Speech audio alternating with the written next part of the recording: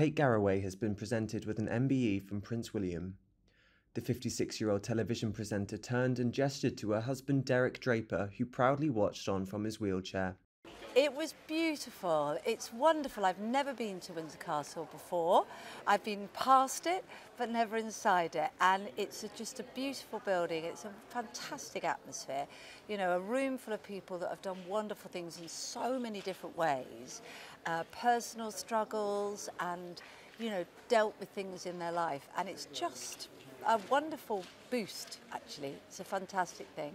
And the Prince of Wales was wonderful. He makes it very easy and very comfortable, and he obviously cares a lot about it. So yeah, it's a very special day. Kate was awarded the MBE in the New Year's Honours for services to broadcasting, journalism and charity.